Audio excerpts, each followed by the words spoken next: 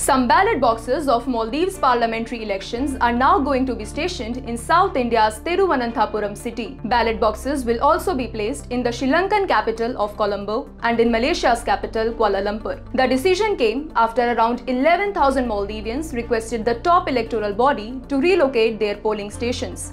At least 150 people re-registered to vote in India, Sri Lanka and Malaysia. The parliamentary elections in the island nation were to take place on 17th March, but were rescheduled after the amendment to an act to refrain from conducting elections during the month of Ramadan. The parliamentary elections are now scheduled to be held on 21st April.